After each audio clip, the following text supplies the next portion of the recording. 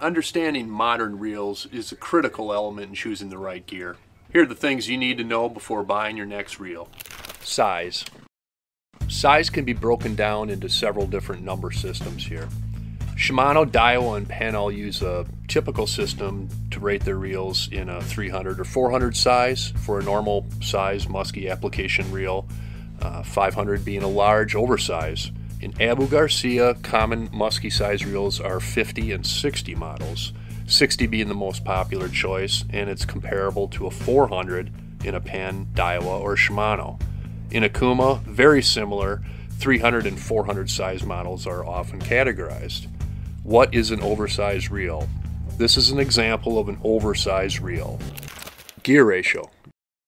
Gear ratio is an important consideration when choosing your reel as well. Very important with musky fishing. It determines how quick you can bring a bait in or how slow you can bring a bait in. Tempo is everything. Most common gear ratios are somewhere between 5 and 8. For example, a 6.1 gear ratio reel means that every time you turn the handle of the reel one complete revolution, the spool is turning 6.1 times around. The higher the gear ratio, the quicker the line pickup.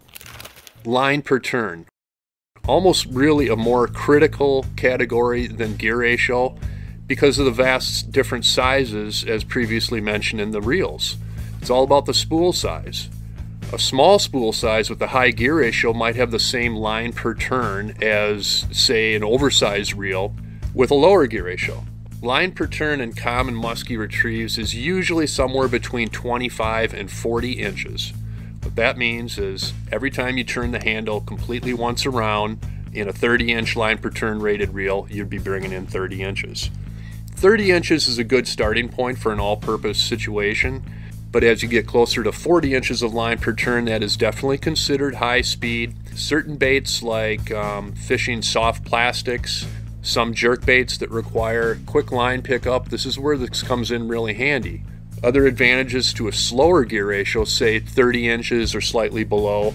Most crankbait situations, some topwaters, if you're not using a gear ratio that's simply too high. Low profile versus round reels. Common terminology for today's reels is low profile is the trend. This is an example of a low profile reel. You can see how one side is usually has a drop down for the gears and everything. The reel sits very low on the reel seat, can be easily palmed, and has almost a lighter feel to it. Round reels traditionally are this shape, sit slightly higher, and are a little bit more simplistic in their layout internally. Paddle handle versus power. Power handles are now being offered on most reels, either as an option or as a stock feature. Usually have this shape to them. They have one knob. Paddle handles, those run two knobs. Right versus left. This may be a little bit overly simplistic, but right-hand retrieves are the most common. Many models are only available in right-hand retrieve. The handle's on the right side of the reel. Doesn't mean necessarily it's for right-handed users. Left-hand reels have the opposite. They have the handle on the left side of the reel. Bait clicker. Bait clickers are still available on certain reels. They are also called line out alarms. Almost all line counter type reels like this one here have a line out alarm. Bait clicker refers to live bait fishing with musky suckers where they come in handy audibly.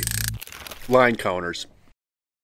Line counter reels have a device where you can visibly see how much line you have out. Reset it at any point. Very handy when used with precise trolling. Drag. All the musky reels we sell have strong drags. Common drag weights are usually between 20 and 25 pounds. More than enough for fishing muskies. The star drag, as it is commonly called on most reels, is the adjustment area for increasing or decreasing the drag tension. Always make sure your drag is tight when you start fishing each day. It should be functioning. You should be able to pull out line, but make sure that it's not slipping. The spool tension adjustment knob. This is located in this area on a right-handed reel. Circular device that can be spun clockwise to increase the spool tension and opposite to decrease it. This can be simply checked when setting up your reel.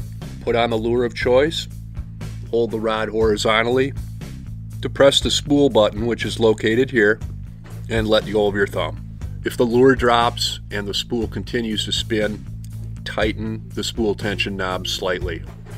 This can be fine-tuned for a lure, and that's a good starting point for your casting tension. Variable braking. Some reels have a system on the side plate or sometimes within the side plate internally that you can adjust the variable braking. This is a fine-tuned feature which is very helpful and useful when casting light lures. Not the most critical element when casting heavy musky lures. Weight. Many common size musky reels are in the 12 to 14 ounce range. This is light for a reel, fairly standard on a 400 or a 60 size reel, which are the most commonly sold. As you get into the oversized reels, as the oversized reels are quite a bit bigger with larger spools, commonly the weight of those approach 20 ounces. Hopefully this makes it just a little bit easier when choosing your next musky reel. Thanks for tuning in, everybody. Hey, you want to catch more muskies? Check out the Musky Shop.